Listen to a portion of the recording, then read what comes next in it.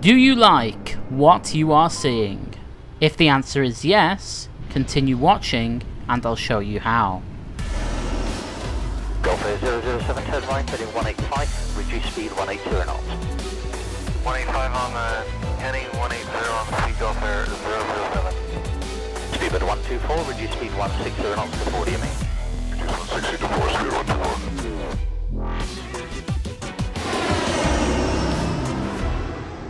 Hello there guys, and welcome to my latest FSX tweaking / tutorial video. In today's video we are going to be looking at something that I think is widely misunderstood throughout the FSX community, even by myself, and that is DirectX 10. Now, as a recent switcher, if you could call that, to DirectX 10, I hope this video will share some light on how you can tweak your system to best use DirectX 10 to its fullest potential, and then maybe some of you DirectX 9 addicts will think about making the change. Before we start, I have to say that this is not free. There is going to be some payware tools involved, so if you've already spent enough of your hard-earned cash on Flight Simulator, you might as well turn off the video now, unless you want to see, of course, what the results are like towards the end. So, as you can see, the picture on the screen, DirectX 10 does look mighty fine. I'm not going to blow it up to be more than it is, because it is good, but it's not, you know, I'm not going to start singing its praises 24/7. It is, however, good enough for me to switch over to it on a permanent basis. Now, let me address the two main things about DirectX 10 that people seem to be worried about. Number one is stability, and number two is performance. I'll go over what I know about stability and performance really quickly. Stability in DirectX 10 seems to be vastly improved by the fact that I've not seen so far any out-of-memory errors, and nobody seems to be reporting any out-of-memory errors on any of the forums that you visit. Also, I've not had a crash yet with DirectX 10. Again, you don't really see that reported on any of the forums either. Secondly, to performance. Now, performance in DirectX 10 is not going to be significantly improved or significantly decreased. It will remain the same as DirectX 9, but as far as the visual performance, what you see, it is aesthetically stunning. So, how do we get to this point? Well, it appears that the FS community once again has been given a rather talented individual, a guy called Steve. Now, Steve created something with the help, I think, of a few other people, but he's the main guy, called the DX10 Fixer. I know, great name, good job, Steve. It is essentially doing everything for you in one little tool, and I'll show you that right now. Okay, so excuse the messy desktop, I am yet to clear it up, but hey, we're not here for that. This is the DirectX 10 Fixer from the guy I was just talking about, Steve, and it is really quite self-explanatory. Now, when you first get this, you can purchase this from, I think it was Flight Sim Store I got it from. It comes as an exe, you install it, and then it's just pretty much a plug-and-play bit of kit.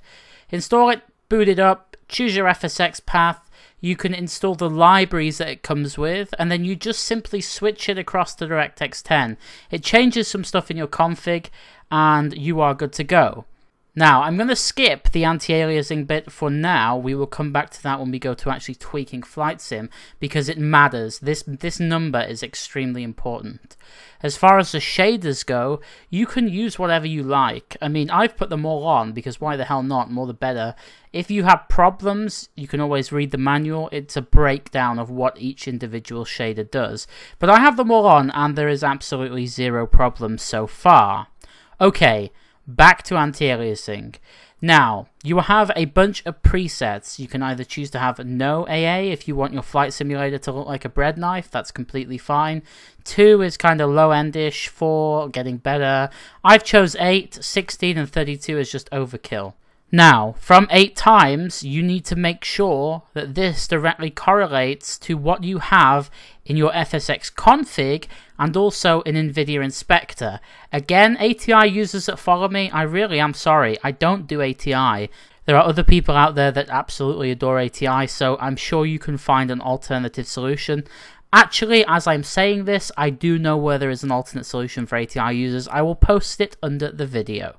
So, keep in mind what you have here, 8 times on the anti-aliasing for me, and we will jump over to the FSX config, and I will show you what to do next. So, here we are in the FSX config. I will post it below, as always. You can always copy it, etc, etc. I have no issues with that. First of all is BufferPools, as you can see here. Poolsize 0, reject threshold equals blah blah blah. You've seen it all before, it's standard tweaking stuff. If we come further down the FSX config, you'll see that we are on the graphics section. Now this is rather important. For DirectX 10 to work, although the DirectX Fixer should have done this, you need to make sure that the D3-D10 entry is equal to 1. Also, you need to make sure that MultiSamplesPerPixel and MultiSampleQuality are directly equal to what you set in the DirectX 10 Fixer. So I set 8 times, so it's 8. If I set 4, it would be 4. If I set 2, it would be 2. TextureMaxLoad is at 2048, and I'm using a shader mod as well, so the allow shader 30 equals 1 is also present. Scrolling further down to the terrain section, and we can see that we have swap wait timeout equal to 2, and also in the scenery section we have max async batching jobs equals 3, and small part reject radius to 4. Coming back up the config towards the display section, we have texture bandwidth mult set to 80. We have texture max load set to 12. We do not have a frame rate limiter because we're going to set that through Nvidia Inspector. And of course, wide view aspect equals true if you are using a widescreen monitor. Next section is job scheduler. Affinity Mask for me is 84. I will put below the video every newer processor and what their Affinity Mask should be, just to kill the confusion, really. Okay, so save all that, and now we can go across to Nvidia Inspector. Okay, so on to Nvidia Inspector. Make sure you have the latest version, and all you need to do is directly copy these settings, of which I have, apart from 2. It is transparency supersampling and anisotropic pronunciation filtering setting. They also must directly correlate to what you've set in the FSX config and the DirectX 10 Fixer. So I have 8, I choose 8 times sparse grid supersampling. Note, sparse grid supersampling, not just supersampling. It has to be sparse grid. So if you did 2 in the DirectX 10 Fixer and 2 in the config, you would choose 2 times sparse grid supersampling. Same down here for the filtering setting, which I'm not going to pronounce again because I sucked at it, 8 times. As far as all of the other anti-aliasing settings being application controlled, that is perfectly normal because you're actually going to set the anti-aliasing inside of Flight Simulator itself. Note as well that we have a frame rate limit of 30 FPS. If you want to play with that, by all means go ahead, but I find if I render out more than 30 frames within FSX, the ground textures go a little bit blurry, and I hate blurry textures. Okay, so into the sim, I suppose, so I can show you my in-sim settings. Okay, so my in-sim settings are as follows. You can see that my target frame rate is unlimited because we set it through Nvidia Inspector. My filtering is set to anisotropic, anti-aliasing is ticked, global texture resolution is very high, and preview DirectX 10 and advanced animations is also ticked. You can copy down the aircraft settings, and you can also copy down the scenery settings, and you can also copy down the weather settings. Please note here, cloud detail. If you run active sky, you do not need to turn this on. As long as its detailed clouds are checked, you can keep the cloud coverage density at low because active sky auto injects its own weather system.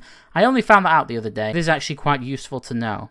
You can also copy down my traffic settings. So, to end, I will say a few things. Although DirectX 10 isn't perfect, it is definitely a step forward in making your flight simulator look and feel a lot better than it does already. I will say that some developers of scenery, it seems to be mostly, tend to outright refuse to make their scenery compatible for DirectX 10. So, if you have some payware scenery, you probably should check if they support DirectX 10. If they don't, the chances of you seeing the textures work at night or show at night is pretty much zero. It just shows us black kind of maps on the ground. But again, some developers do choose to acknowledge that we want to use DirectX 10 and they include fixes. That's really all I've got to say on the matter. I'd absolutely love your feedback in the comments of what your experience was with DirectX 10, and if you haven't made the jump, or you did make the jump and you are thinking about it now, then absolutely let me know. I will be using this for the foreseeable future until something stops me, and it doesn't look like much is going to stop me at the moment. Thank you very much for watching. I do appreciate it massively. If you like the video, then please thumbs it up. Also, feel free to share it amongst your friends. Hit that subscribe button if you're new. Welcome to the only channel on the internet with a logo that apparently is shaped like a penis. Until next time, take care all, and see you later. Bye guys.